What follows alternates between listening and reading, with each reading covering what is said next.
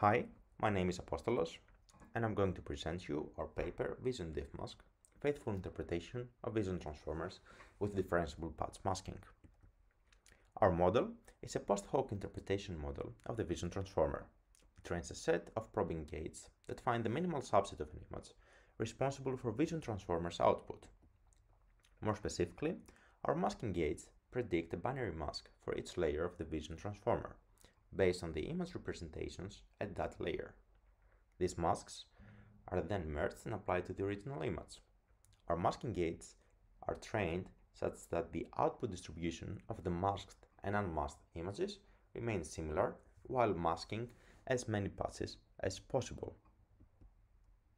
When evaluating our method qualitatively, we see it yields very plausible results, highlighting the underlying object of every image.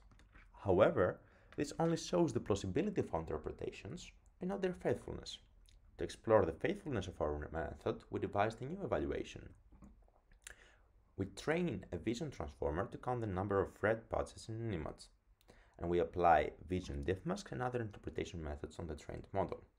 In this setting, we know by task design that the interpretation method should look at either all the red or non-red patches, and we can see from our visualization here that only vision DiffMask provides always faithful interpretations. To sum up, we introduced vision DiffMask, a new method for post-hoc interpretability of images.